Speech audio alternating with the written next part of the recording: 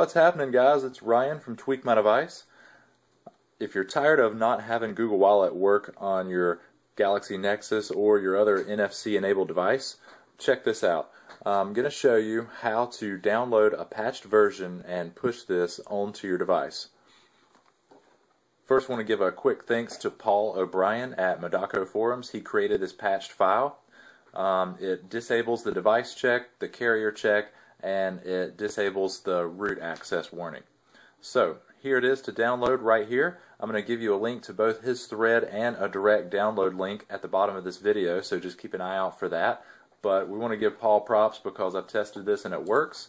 The short of it is you're going to push this with Root Explorer or another root browser to Data app and to System app. And the long of it is right here. I'm about to show you. Check this out. So you can download it straight to your device and make it a little simpler, or you can download it to your PC and just transfer it over to your device. But we're going to find a root browser. I use Root Explorer.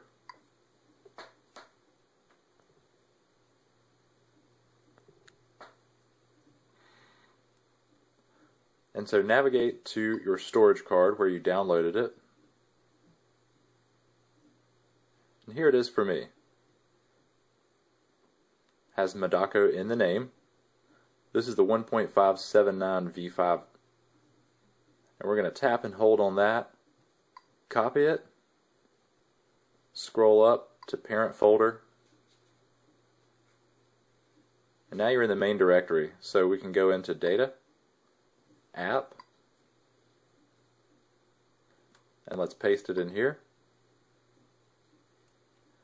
And we want to set the permissions on this, so tap and hold, Permissions,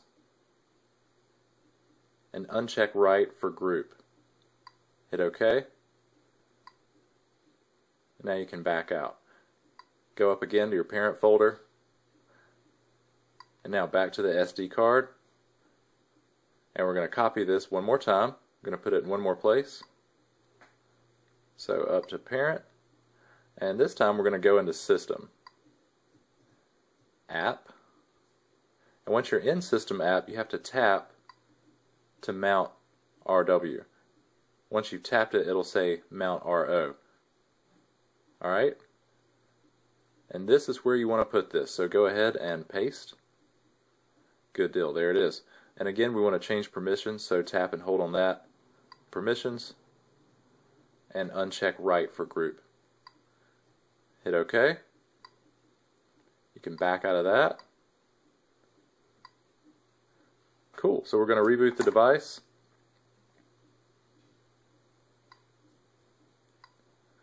And it'll show as soon as we boot back up. We're booted back up, and let's check in our app drawer. You can see we have Google Wallet installed. Tap into that, and it should continue to set up without any update messages. Great. Whereas before, we would get a forced update message to the market, and then, the Play Store.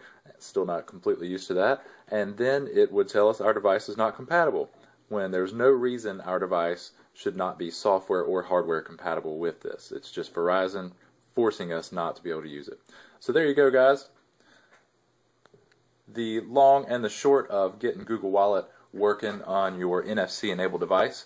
I hope this helped you. Subscribe to Tweak My Device on YouTube.